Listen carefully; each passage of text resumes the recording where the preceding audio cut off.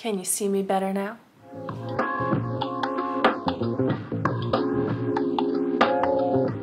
Hi everyone, what's up? It is Francesca here from Small City Plants, and today I'm going to be sharing nine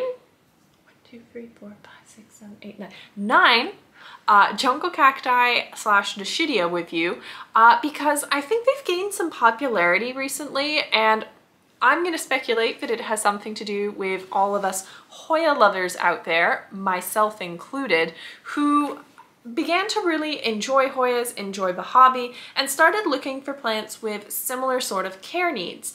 So these plants are a little bit more semi-succulent in nature, like higher humidity and bright light, but don't necessarily need it. So I'm just going to run through with you what I have, my experiences so far, and where I hope to see these plants going in the future. Fair warning, I do have my phone next to me. It might go off. I am having someone come to pick up a couple plants this afternoon, so I've got to keep an eye on that for when they'll arrive. But you know what? Let's start off with the worst. Let's get it out of the way. This is my very sad looking Thanksgiving cactus. I'll put the Latin name on screen, but I'm pretty sure it's a Schlafera. So you can see it's got this beautiful kind of sunstressed purpley color at the top. This used to be a really full bushy looking plant that I got from IKEA. They're not very expensive when you get them at the right time of year.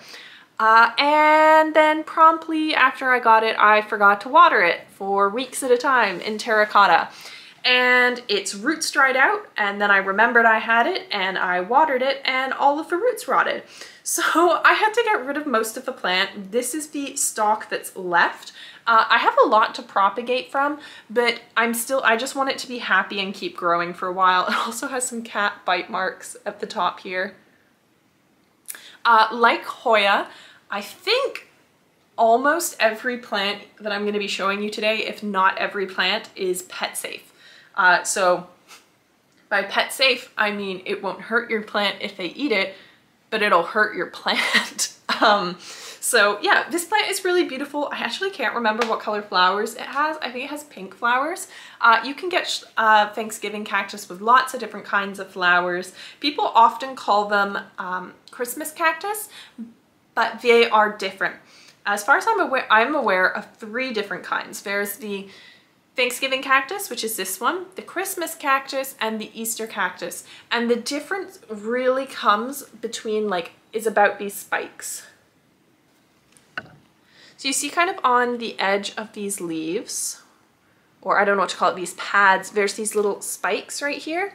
So based on whether they're spiky or round or what direction they face, that can help you identify what type of kind of seasonal Schlafera it is. Schlafera, I don't know if I'm saying that right. But yeah, this one in particular is a Thanksgiving cactus. I really want to do better with this year. I've seen like full pots of these, which are like passed down for generations, and that is what I want. I want a giant full basket of Thanksgiving cactus. Maybe I'll mix in some Easter and some Christmas cactus just for the fun of it. I mentioned before, I'm not a huge fan of mixing different kinds of plants in the same pot, but there are some plants which for some reason they get a pass with me for, and it's okay. And I think this would be one of them, because I think it could be cool to have just like little variations and it flowering in a big pot at different times of the year. I don't know, I think that could be cool. I've also seen there's a variegated Thanksgiving cactus that goes around, and probably of the other types of cacti too. I think wild fern has one, but it's actually grown quite quickly from a small cutting, and I wouldn't mind a variegated one. I think that would again look really beautiful in the same pot as a non-variegated one to give it a little contrast. So maybe in the future, but for now I'm just really settled, trying to settle this guy in and grow him out to his fullest potential. Another plant, let's just keep going with the kind of jungle cacti to start, and then I'll switch over into my dischidia. So the next one is it looks a bit of a mess as well, because I bought it in a TLC section of a plant store, and it was sold to me as what was it sold to me as? An orchid cactus? It's very hard to get this to focus on it because it's such like a straggly TLC plant, but there we go a little bit.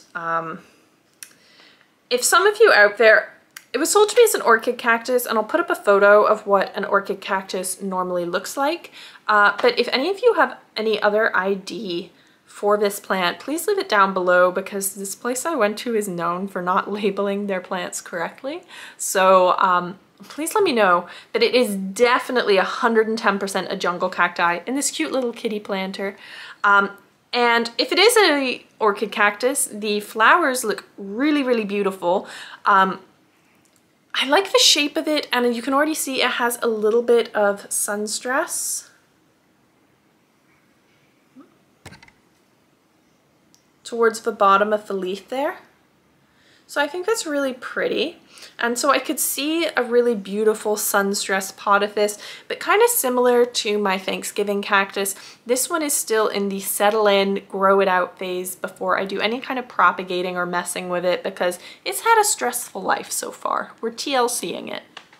By the way, all of these jungle cacti that I'm showing you are in every single jungle cacti I'm showing you is in a chunky potting mix. So it is a mix of soil, cocoa coir, orchid bark, horticultural charcoal, perlite, some leca, really making sure there's a lot of airflow. They're not in traditional cacti mixes, and I think that's really important to note for your jungle cacti. Jungle cacti are often epiphytes, meaning they grow off of other plants. They grow in more humid environments than cacti. They are more similar to like your philodendron growing environment than a cacti desert growing environment. So they need that well-draining, chunky potting mix for them to do really well.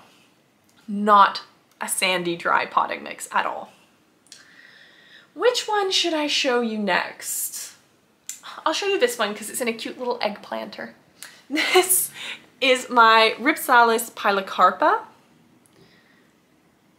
Let me see if I can focus here, because I really want you to be able to see the little, there we go, the little fuzzy hairs on this. So there are a lot of different kinds of Rhipsalis. This one, the pilocarpa, is special because this is all fuzzy. So all of these here have little kind of fuzzy spikes on them. It doesn't hurt. It is more like fuzz, but I wouldn't say it's soft. It's like a coarse fuzz. This plant has been so easy to take care of for me. Really easy grower. It's already putting out new growth on the sides. I really think it's one that is going to look really beautiful trailing down. And I think the flowers are supposed to be beautiful too. And if I can find some pictures of the flowers, I will put them up on the side here. This one I have, like the others, under a Barina T5 grow light. Seems to be doing really well. Sun stresses if it gets too close, but that's okay. Sometimes that's even desired. But yeah, it doesn't require a lot of care. And I think that's kind of the beauty of these plants. They're really beautiful and a little more tropical looking. I think they're really good at filling out your space and making it look a little bit more lush without requiring a ton of care like maybe some of the other plants like alocasia or anthurium do. I think they're really nice, beautiful. I don't want to call them filler plants because I feel like it downgrades them, but filler in a sense that they make your environment look a little bit more lush. Next up, I will show you this guy. So if you watched, I did an unboxing back at the beginning of the year from Cactus on Lean, which I will link up above. Like, I'll put the card up here and I'll also put it in the description. And I unboxed 2 jungle cacti from Cactus on Lean, which is a Canadian plant store based somewhere in Quebec, probably around Montreal. And this is a Lepismium hueltianum. I'll put the name on the screen, of course, but I'm pretty sure it's pronounced hueltianum.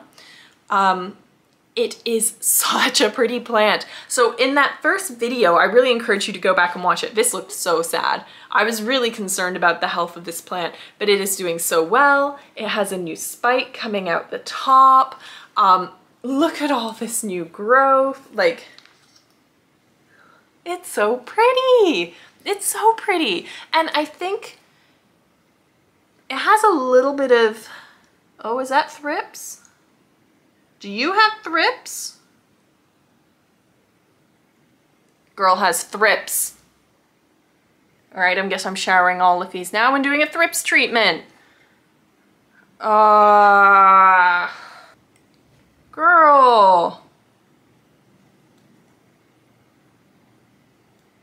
Girl. All right, well, she's really pretty, but she has thrips. I'll be right back. All right, well, I just took her to the shower and gave her a treatment. I'll also be treating all of these plants and any others near it on that shelf up behind me. Oh, I've been waiting to get beneficial insects for another 2 weeks. Now I might have to push that forward. All right, at least it's not mealies. We can deal with thrips. We can deal with thrips. All right. That, by the way, was my Lepismium Hueltianum. And I bet if that one has thrips, this one does too. So let me show you this one, and then I'm also gonna take it to the shower. All right, I can't see any live thrips on this, but it was right beside it. I'm gonna take it into the shower just to be sure. But this is my Lepismium cruciform. This here is really like a beautiful plant, and also if you watch the same video where I got my Lepismium Hueltianum, I got my cruciform at the same time, and it has grown so much. Again, I was really worried that it wasn't gonna make it, that it wasn't gonna survive, and it has just blown me away. Look at that new little growth there. So this is just like a really beautiful plant. Again, I'm gonna put pictures up of what it will look like when it blooms, and yeah, it's just pretty. I don't know why. It's just one of those plants that, again, little kitty cat planter, I think will grow out to be something very beautiful. And again, one of those nice kind of like interesting, lush trailing plants to have in your collection. Putting aside to treat for thrips, I'll also put this one aside to treat for thrips. I don't see any live thrips on any of these. But I'm gonna check all of my plants back there now though. This one too. Let's move to my favorite. This is the last jungle cactus I'm gonna show you, then we'll move to my dischidia. This boy. He's so big, he's so beautiful. He does not have thrips. Well done. Such a good plant. I'm gonna spray him anyway though. I'm gonna be spraying everything. It's the rest of my night. I got my Saturday night plans now. Woo! It has lots of new growth points. This is, if you hadn't figured it out, it's very common. You can get it here at least in most of your big box stores. This is a rickrack cactus or zigzag cactus or fishbone cactus. I personally prefer the term fishbone cactus to describe it. It's really easygoing, really giant grower. It's really just one of those, like, I feel like it's almost a staple plant in a houseplant collection. I don't know many people who have a lot of houseplants who don't have this particular one. Its leaves are quite like thicker than any of the other jungle cacti I've shown you, and it is very, very drought tolerant. It needs water. I'm not saying that you should deprive it of water, but if you forget or if you go away, it's probably gonna bounce back just fine. It's really resilient, really beautiful, and just, yeah, provides that nice green space on your shelf. So this fishbone cactus is definitely one I recommend if you don't have it already. And similar to like Hoya, that's it. That's what these feel like. These are so thick, they feel like Hoya leaves. Yeah, they feel very succulent in nature. So beautiful, beautiful fishbone cactus.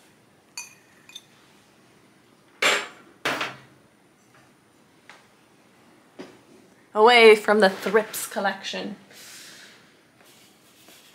This one I'm gonna spray really well because this is the only one of these plants that actually came from my office, and I do not want to be taking any thrips back there. This here is my Dischidia oantha variegata. So hello.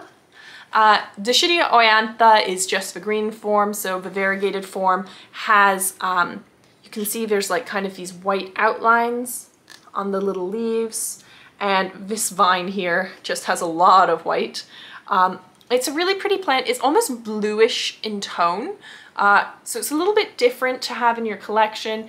Really easy to care for. So dischidia and hoya are very, very closely related. The difference, I believe, comes down to their flowers. So I'll put up a picture of the oeantha flowers, but they look very, very different than like a hoya flower would. So I think that's where some of the difference comes down to, but I am aware that certain species of hoya and dischidia have sometimes switched classification backwards and forwards depending on, like, as botanists and I think just, yeah, botanists, as botanists learn more. So I've had this plant for a while. I wouldn't call it the fastest grower, but it's quite a steady grower, and I think it looks really nice in your collection. I think it's one of those kind of like head of hair, that's why I have it in here, plants. One that's just really beautiful and I think a little understated. So whereas maybe some of the jungle cacti are like standout statement plants, dischidia are, I think, more of a subtle houseplants. I don't think they stand out as much, but that's not always necessarily a bad thing.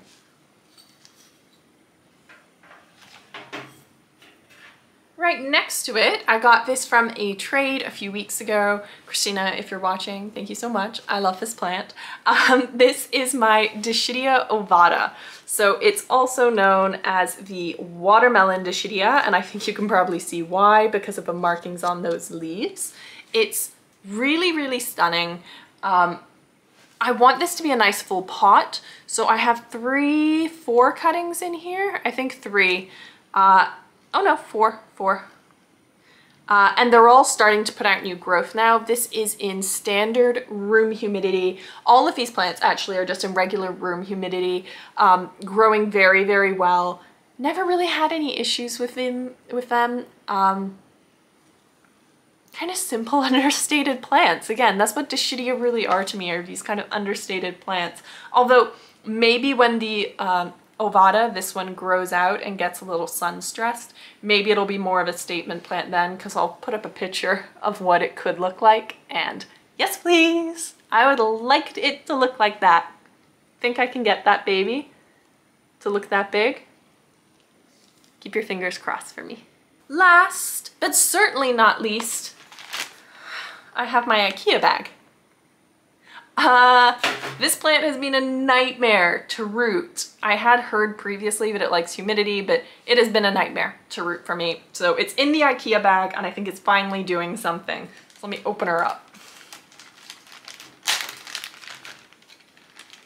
And don't worry, I washed my hands thoroughly after the thrips treatment. I'm not transferring anything in here.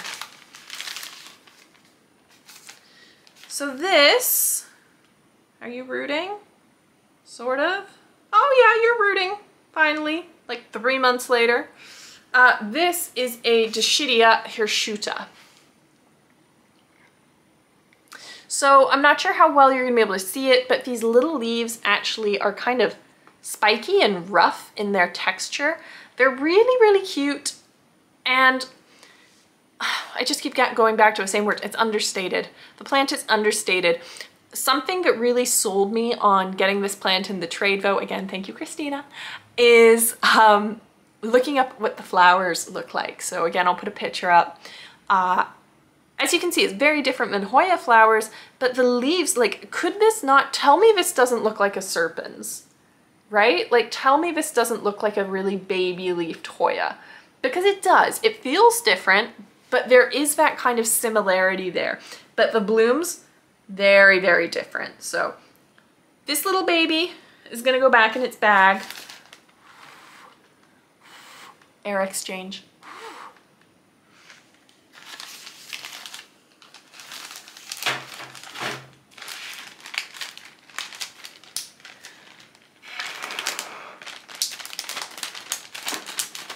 Yeah, if you do have trouble rooting any of your plants, especially some maybe humidity loving hoya or dischidia, go with the little Ziploc bag, open it up every couple days, blow in there, do some air exchange, and it should root eventually. Like this I can see has roots coming out in there now. It's a near 100% humidity in that bag. And there we have it. So, I mean, it's been a shorter video today, but I hope you kind of enjoyed seeing some of these plants and watching me freak out about the fact that I had thrips. It's all right. I can deal with it. For those of you who are curious about how I'm going to be handling those thrips, I immediately washed off the leaves. I took a shower head, sprayed off the thrips. I put some Dr. Doom on there, and that's sitting on the plant now. I will be doing the same to all of my jungle cacti preventatively, as well as any other plants in the area, just a preventative spray. But I'm also going to be thoroughly going over every single plant, and if I see any indication that there are thrips on other plants, I will also be doing the shower off spray and then isolating for a minimum of 6 weeks. But the rest will just get a preventative treatment. I am getting beneficials, as I mentioned, in a couple of weeks. So I've just got to really keep it at bay for a couple weeks, and then beneficial insects will get rid of it like that. Stay on top of your beneficial bug orders. Don't be like me and get cheap and lazy about it. Yeah, beneficial insects are the best way to go for thrips outbreaks. They are what will get rid of it the fastest, the quickest, the most reliably, but you have to knock off and kill the parents first. And that is what I will be doing, is getting rid of those adult thrips. My day just got a whole lot more interesting, dull. Plant parenthood. It's never a dull moment.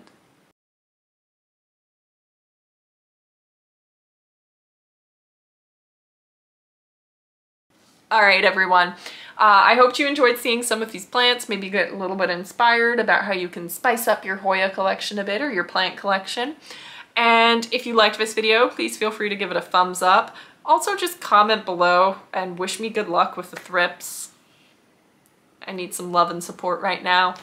And yeah, if you want to see more videos from me, you can also hit subscribe. I will be posting new videos every week for 2023. And wherever you are, I hope you have a wonderful day. Bye.